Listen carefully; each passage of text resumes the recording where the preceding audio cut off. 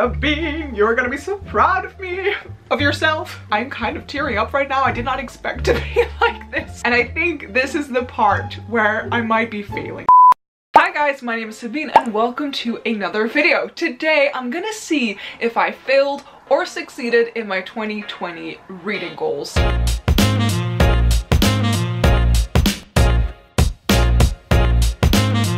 I'm a little bit scared for today because I honestly do not know how well I have performed during this disastrous year. Over a year ago, I made a video called My 2020 Bookish Reading Goals, something along the lines of that, and I have been meaning to find out whether I actually succeeded or not. As probably a lot of you know, I am a huge mood reader, but I also read quite slowly, so I don't always have the most extreme reading goals for myself. Maybe I'll do that for 2021, but you know, you'll have to wait for my 2021 reading goals video. Okay, so I'm on my channel right now and let's go to my videos. Okay, where is it? I think it's, yeah, okay. Woo! I remember a couple of challenges very vaguely, but I honestly have no clue. I mean, this is a 9.5 minute long video. It's probably a lot of me just talking bullshit, but let's watch it and find out together if I did it. Okay, here we go. I'm scared. Today I will be talking to you guys about my 2020 bookish goals.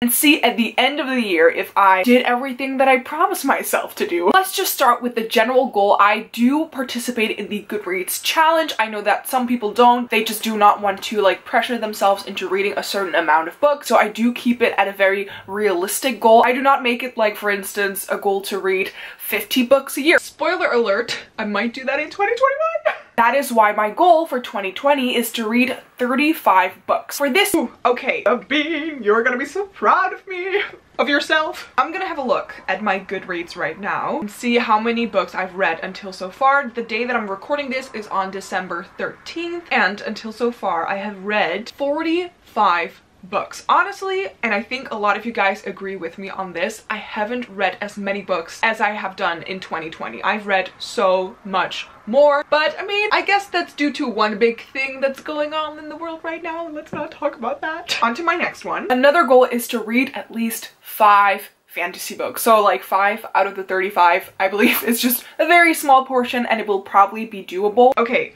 5 fantasy books. I think I definitely did that, but let's count it until so far. I see The Promise, a graphic novel by Avatar, and I mean, that's pretty much fantasy. I have, oh man, this is, I think, definitely really easy. I have read 3 V.E. Schwab books in the Darker Shade of Magic series. I read The Poppy War, which is fantasy. I read Daughter of the Burning City, which is also kind of a fantasy style book. The Girl of Ink and Stars. I read The Six of Crows duology. I mean, I've definitely read more than 5 fantasy books this year, and I've been loving it so much more. I always feel really intimidated by fantasy. It's just a little harder to get into than just like a contemporary novel because you already know the world in a contemporary book, but in a fantasy you need to know the whole magic system and just so many characters that are being introduced to you. I did that. Pretty proud of myself. 2 goals and I've both succeeded in them until so far. Then something that I'm like very hesitant about, but it kind of depends on your enthusiasm, that is to make a book Twitter. I've heard so many of my friends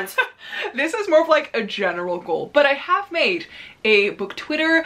I don't love spending time on Twitter, but you can find me there sometimes. I'm just not super active on it. My handle is the same as like my channel name, so Sabine's Book Nook. Next goal is something that I never thought I would do because I'm such a collector. I collect things like so incredibly much and it's difficult for me to get rid of things. So my next goal is to unhaul all of the books that I do not feel excited about anymore, or books that I'm just never ever gonna reread. Okay, I've definitely done that. I think I filmed 1 or 2 unhaul videos. I will leave a link to either one of them. I will pop it up somewhere here on the screen if you're interested in watching me unhaul some books. I have unhauled, I think, around 40 books. The amount of physical books that I have that I still need to read and that I've owned for so long is getting out of hand. And then the last general bookish related goal is to create my own bookmarks and sell them. Oh wait, I wasn't finished talking. On my Etsy shop. I have been talking about this potential Etsy shop to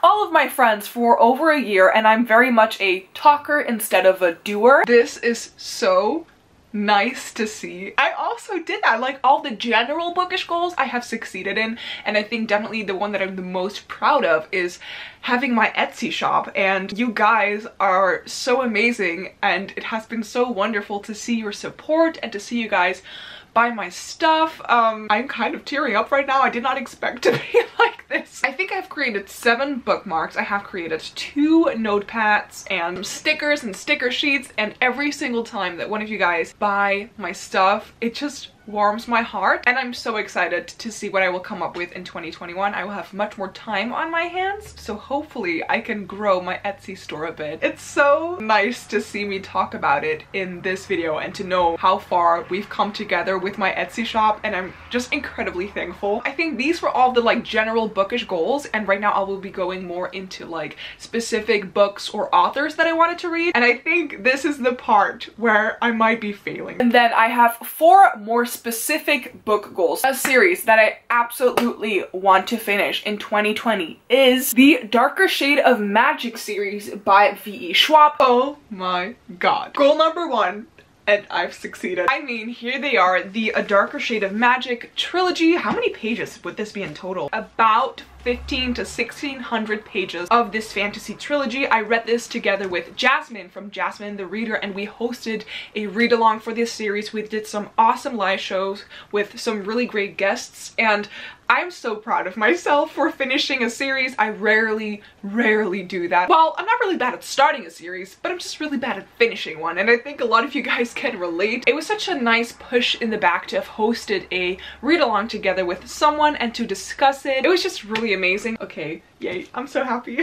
And then my second specific bookish goal is to read all of Taylor Jenkins Reid's books. Here we have our first failure, ladies and gentlemen. I was obsessed with The 7 Husbands of Evelyn Hugo and also Daisy Jones. I even read, what is the other book called again? The one that I gave away to one of my friends and that I read is One True Loves. I really quite enjoyed that. And the only book that I had bought from her back in 2019 that I still needed to read was Forever Interrupted. And the reason why I haven't picked up this book still is because it is quite sad, and it is about like losing a partner and just a lot of grief. And I think you just have to be in the right mood if you want to start and like read a book that deals a lot with death and grief. And until so far, I haven't really felt that right feeling, and I haven't read one of her books this year. I am so excited to read Malibu Rising next year because that is her upcoming 2021 release. I'm so excited for it, but this one was a fail. The third specific book goal is to reread all of the Harry Potter books, but then in the illustrated edition, which